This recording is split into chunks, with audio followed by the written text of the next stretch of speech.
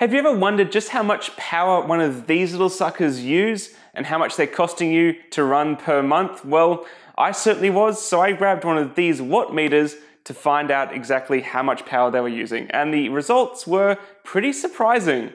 Let's get started.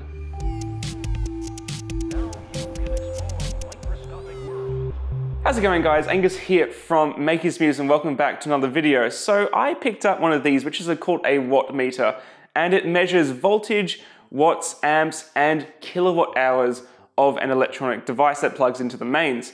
So kilowatt hours is the unit of measurement that you get charged on every quarter when you get your electricity bill.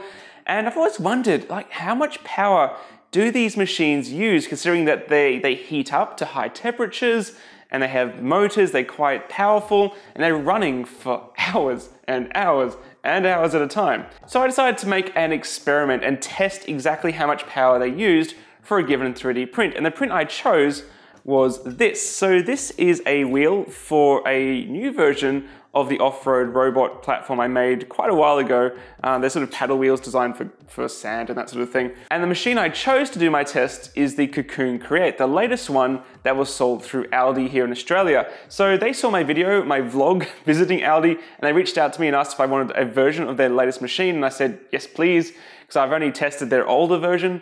And it's a really great machine, actually. They've done heaps of improvements to the i3 Plus that I tested last year or the year before even. A lot of iterative improvements, which is really cool to see from Wanhao. And also they've done some firmware tweaks to the touchscreen, so it's easier to use. Really nice to see. And this machine can be run on any G-code. So I use Simplify 3D to create a profile to slice in PLA and slice for ABS. So PLA plastic prints at a lower temperature than ABS and needs a lower temperature heat bed. So I decided to do 3 tests. There was the PLA and the ABS default, and then to print PLA with no heat on the bed. So not heating the bed up at all. And also I added 2 other printers in as a bit of a wild card to find out how much power they use, but we'll start with the results from the Cocoon Create. So the first test was the PLA on default settings with a 60-degree heat bed, and the print turned out lovely. Like 23 hours to print this at 40% infill. It's quite slow. It was very conservative, the printing profile I was using, but the result is fantastic. It's a really nice machine, actually. I'm quite happy with this, and the print came out great, released from the print surface fine. And the total power usage after printing in the PLA was 1.9 kilowatt hours, which is not too bad. It's not very expensive, but I wanted to see how much more energy printing in ABS would use, because that pushes the heat bed from 60 to 100 degrees C, which is a fairly large increase. And also the extruder temperature bumps up a bit as well to 230 degrees C to print the ABS plastic. And this was the result of the ABS print. It's a bit of a disaster. It stuck down great, but it delaminated to all hell. I was actually doing a live stream as part of Muse Live, and I could hear it cracking as the print finished and was cooling down. So it doesn't matter how hot your heat bed is, you can have it overvolted and overpowered. As you get further away from it, the ambient temperature of the room comes into effect. So that's why you get something called delamination, where even though you might get a print to stick, the actual additional layers start pulling away. So that's what happened here. So the print unfortunately delaminated, but I wanted to know how much power it used to actually create this print, even though it's not a very good result. And the power usage was actually really surprising, 2.7 kilowatt hours, quite a substantial increase to our PLA print. Despite the heat bed, 60 to 100 degrees C, it's a jump, but it's not a massive jump. But I think to maintain that extra heat at 100 C for 23 hours uses an awful lot more energy than just maintaining 60 degrees C. And lastly on the Cocoon Create, I wanted to see how much energy it would use with the heat bed completely disabled. Because here's the thing, you don't need a hot heat bed to print PLA. The machines come with like a Buildtech-like surface, and I actually applied a bit of glue to try to give my ABS print the best chance of success.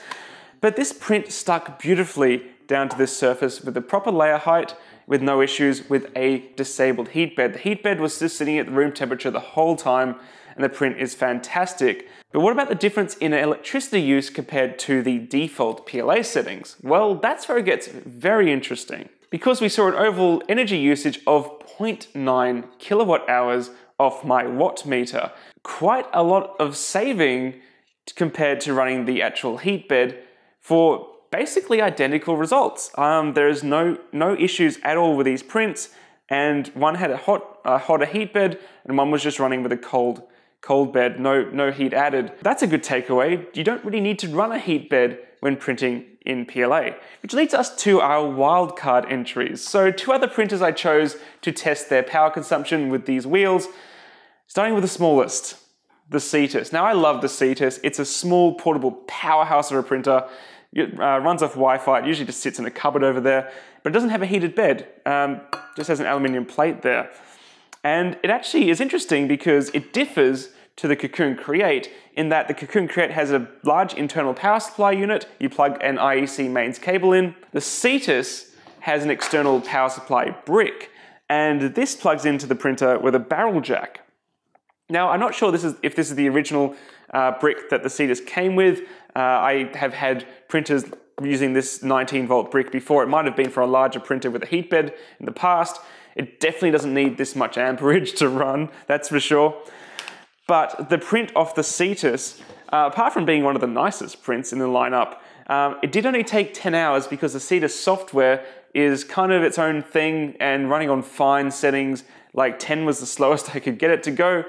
But what's really interesting is the Cetus print only took 0.5 kilowatt hours of electricity. And that's nuts. That's so much lower than the 2.7 that it took to print the ABS print. Now, granted, 10 hours versus 23, there is a time difference there on how long you run the printer, but I think really your energy consumption is going to come down to how hot things are for how long a period of time versus the motors. I'm not sure the motors actually contribute a large amount to that power usage. I think it's pretty much the heat bed that is the real killer. So what about the other end of the spectrum? What's the largest printer I have that could print something quite impressive? Well, that'd be this.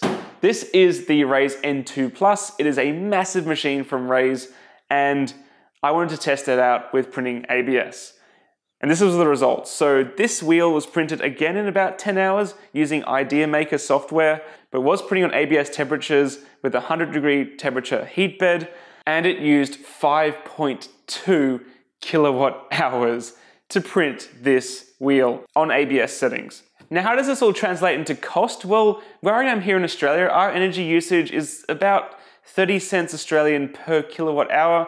We pay quite a large amount for electricity. So you can see here in the graph lining up the cost per print on the machines that we've got. The cheapest obviously was the Cetus, costing us a mere 15 cents of electricity to print this wheel in 10 hours, whereas the highest was of course the Raise N2 Plus, which cost us $1.56 of electricity to print this one wheel, which if you think about it, will start adding up. It does add a whole nother perspective to running these printers because it's a hidden cost. You don't really see it till you get the bill at the end of the quarter.